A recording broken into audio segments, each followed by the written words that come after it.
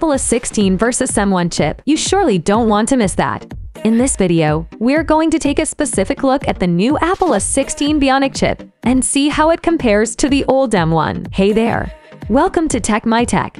In this video, we're going to be taking a look at the new Apple a16 bionic chip and seeing how it compares to the old M1. Now, I know that a lot of you are curious about what kind of improvements have been made, so let's not waste any time and jump right in. First, let's see the M1 chip and its features. The M1 chip is a new type of processor designed by Apple. It offers significant improvements over previous generations of processors, including increased speed and efficiency. The M1 chip is also the first processor to feature built-in intelligence, which allows it to learn and adapt to new tasks. This means that the M1 chip is not only faster and more efficient, but also smarter than any other processor on the market. In addition to its improved performance, the M1 chip also supports a new type of software called Universal Apps. Universal Apps are designed to work across all Apple devices, including iPhone, iPad, and Mac. This means that you can buy an app once and use it on all of your devices. The M1 chip is truly a breakthrough product that will change the way we use computers. And now, the a16 bionic chip and its features. The a16 bionic chip is a new processor that Apple has released. It is faster and more powerful than the previous a15 chip,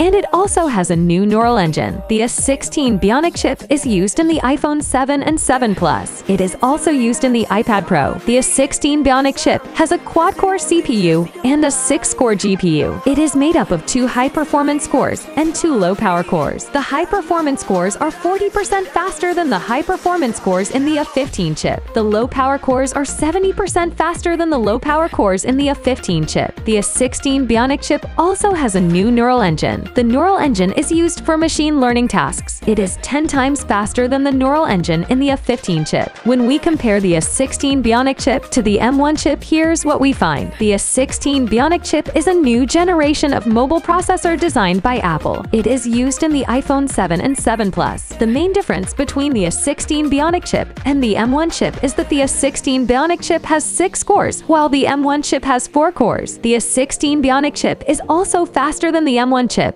with a clock speed of 2.34 GHz compared to the M1 chip's 2.26 GHz. However, the a16 bionic chip is not as energy efficient as the M1 chip, with a power consumption of 2.96 watts compared to the M1 chip's 1.8 watts. Now, what about the a16 bionic chip and M1 respective applications? As we said earlier, the a16 bionic chip and M1 are both powerful processors used in a variety of applications. The a16 bionic chip is used in iPhone 6s and 6s Plus, while M1 is used in iPad Pro and MacBook Air. The a16 bionic chip is a 64-bit ARM-V processor, while M1 is a 64-bit ARM-V processor. The a16 bionic chip has a 6-core CPU and a 4-core GPU, while M1 has an 8-core CPU and a quad-core GPU. The a16 bionic chip is manufactured by TSMC, while M1 is manufactured by Samsung. And the a16 bionic chip is used in iOS devices, while M1 is used in macOS devices. Now, what are the pros and cons of each chip? Every new iPhone release comes with a new processor,